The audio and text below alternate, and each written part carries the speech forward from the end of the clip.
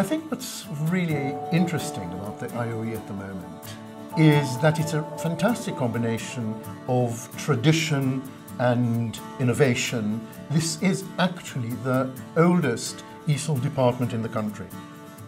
Being here is like getting to know the world in one place, in one city.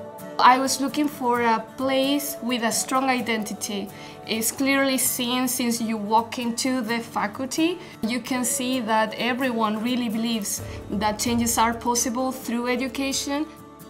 The strength of the course is the wide variety of modules that we're offering and the flexibility that it allows students. You can really tailor a program to your own interests.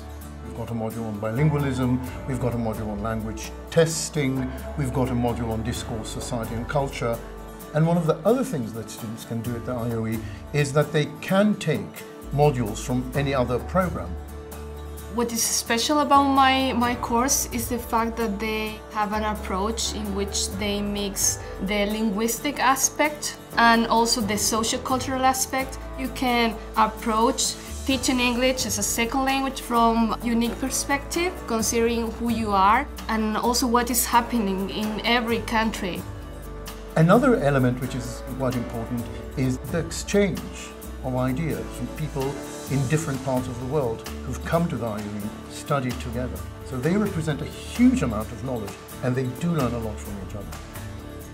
The IOE has given me the opportunity to expand the way I think and I see the world.